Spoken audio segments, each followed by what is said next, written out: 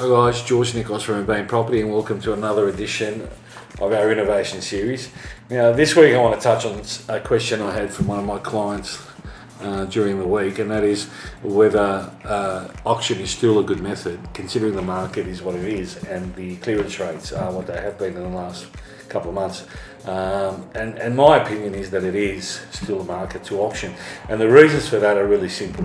Auction creates a deadline, number one, so you've got a date when there's some action is required from the market, from buyers and from the owner of the property. It creates an environment where we get to a certain point by a certain day, which is not there with a standard for sale property.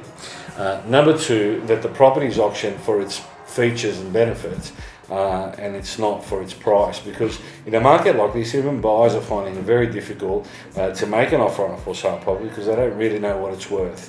The only way to determine what something is worth is what the market is willing to pay for it, and that's where auction allows us to get to that point.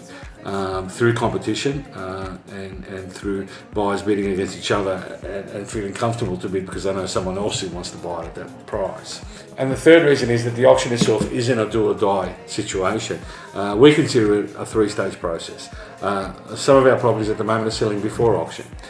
Some at auction, and the one that aren't are then selling after auction as a for sale property. The difference being is that by the time you've got it to that point, you've established or at least got an idea what the market thinks the property is worth, so it's much easier to put a price on. I hope that answers the question. If you've got any other questions, flick me an email from our website. Other than that, I'll see you again next week. Bye. Baby, you kept calling. I won't forget that.